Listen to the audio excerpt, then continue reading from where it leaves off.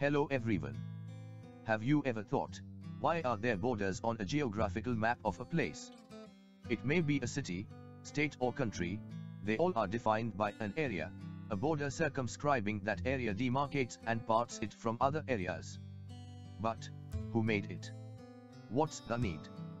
Do they really exist in nature? And, more burning question, are there any differences in the people living beyond these borders? Other than the religions followed, the languages spoken, and the beliefs believed in, are there any differences? If there were, why did the Almighty not create a whole different world for each of these different types of people? In the poem that we are going to study today, the geography lesson, the poet puts the same question in a more interesting way.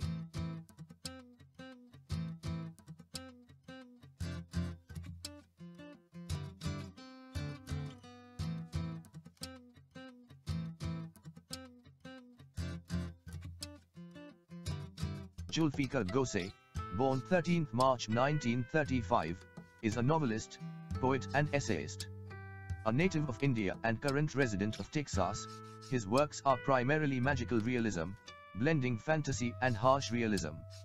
He has written mostly to emphasize the folly of humans. He portrays the conflict of nature and human tendency. As a person who faced the enigma of the greatest ever migration of population from one country to another and the adversities due to it, he is strongly against any divisions made in the name of class, caste, religion or country.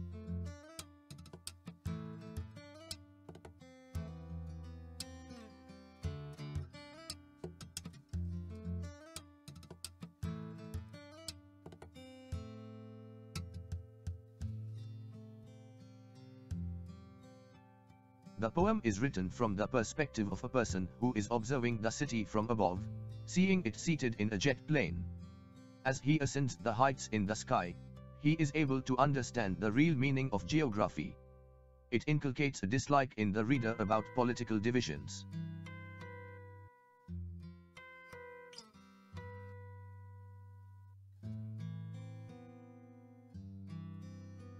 The poet wrote the poem that displays his concern for the divide and friction faced by men. When he observed things from the height, he could see logical development of existence. It became clear to him why the cities have taken a specific shape and development. He looked at the miniature shape of the city where a mile is reduced to inches on a scale. He emphasized that what looked haphazard and unplanned has a logic for its sustenance. When the poet's plane reached the height of 10,000 feet, he was able to comprehend the logic behind setting near water. Men settled in valleys and caves in the vicinity of water resources. He reiterated that land and water attracted the man's attention for habitation. When the plane reached another 6 miles, it became obvious to the poet about the geographical condition. He understood that the earth is round, consisted of landmass and endless water.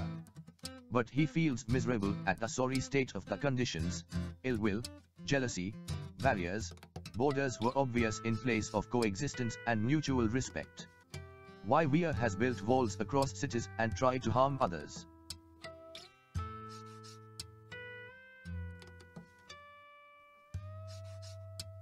The central idea of the poem is that earth is vast.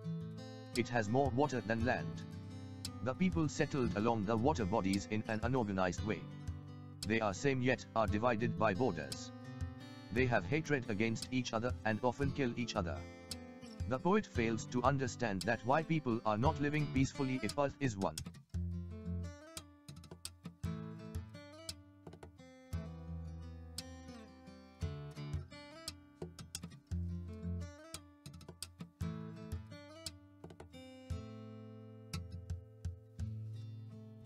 In the first stanza of this poem, the poet describes his city. He tells us how it appears from the window of an aeroplane. It is clear that the city developed just as it was necessary for the people. So what looked haphazard on ground looked inevitable from the sky.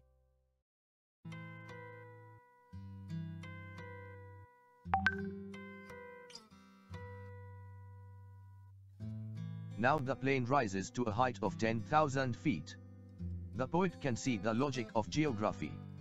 He can see why the cities in the country have grown along the rivers. The valleys are populated for the same reason. It is land and water together that attracts the people.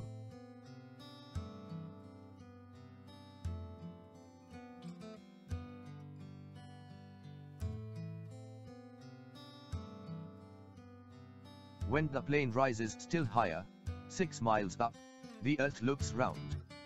From that height it is clear that the earth has more sea than land. However, one question remains unanswered. It is difficult to understand why people hate and kill one another.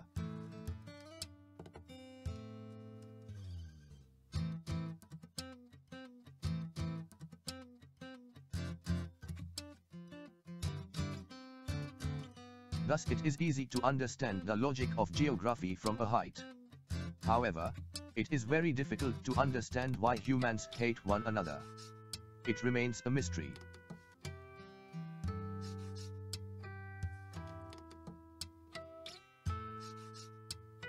There are a number of organizations working to bring peace, but it is not possible unless we are ready for it.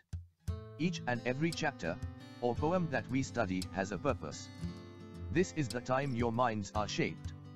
A human mind is working at its best during the teenage. That is, between 14 to 19 years of age. This poem is also included with the same. You are the future of the world, you'll shape the world the way you wish to. Having a better vision is what we need in young generation. This poem tries to delineate the concept of differences. Before I bid you bye, imagine a world where there were no borders. The money wasted in money would have been used in something much better. This is not against army or protection, but army is an organization which we need to protect us, but if there were no wars, the army personnels would also have been at peace. Thank you very much. Broaden your perspective.